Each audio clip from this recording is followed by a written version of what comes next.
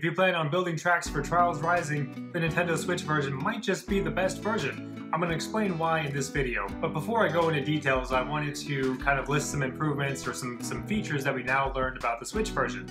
A lot of people were complaining at the very beginning because the Nintendo Switch does not have analog triggers, which is really important in a Trials game. You want to have some sort of throttle control if you're doing a big hill climb or things like that.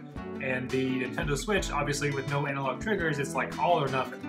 So a lot of people were like, man, this game is just not going to work on the Switch. But Red Lynx did the smart thing and actually mapped the accelerator to the right analog stick. So you have full control over your throttle. You can go all the way right to do full or halfway to go halfway. It's a smart move. It's a smart replacement to having analog triggers. Now it is possible to play Trials without analog control, although it does make it a lot easier for a lot of people, including myself.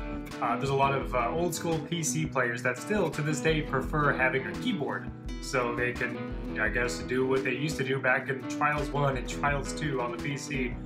But there's no analog input, it's just all or nothing, totally digital. But the reason that I'm thinking the Nintendo Switch version might just be the best for building tracks is because it's on the lower end of platforms in terms of raw hardware capabilities. Kind of like the original Xbox One. The Nintendo Switch and the original Xbox One are probably going to be the least capable systems whenever it comes to graphic fidelity. I'm sure it'll look perfectly fine on those systems, but it's not going to be running at a full 4K. Now, what I've seen in Track Central a lot on Trials Fusion is someone will go in a PS4 Pro or PC and just build a beautiful track. It's a track with tons of decoration and it looks great, and it runs great too on their systems. But as soon as somebody on the lower end of the platforms, either the original Xbox One or even sometimes the original PS4, there's some major performance, major screen tearing issues, and it just ruins the whole experience. And that just, it's terrible for anybody who's playing on those platforms. It's great for everybody else. If you have an Xbox One X and a PC and you're playing the game on that, you're probably not going to run into that problem.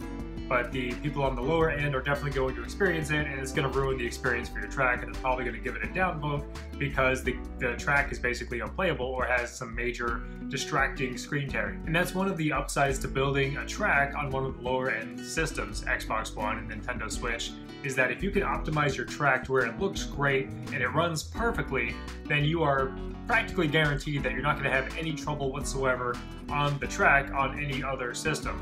So in a sense, it's almost better to build a track on the lower end platforms. So the Nintendo Switch is great for that purpose, and the fact that it's totally portable. I mean, obviously you can plug it into your TV and play it from your couch and build your tracks, but there's people in my situation where we don't want to, steal the TV and hog the TV from the rest of our family while we spend hours and hours building a track. If we were able to just take it with us and build the track wherever we want. You can build it in our bedroom or in the bathroom or at the dining room table. It's just, there's no limits with the Nintendo Switch. You can just build it wherever you want and whenever it's convenient, and you don't have to hog the TV to do so.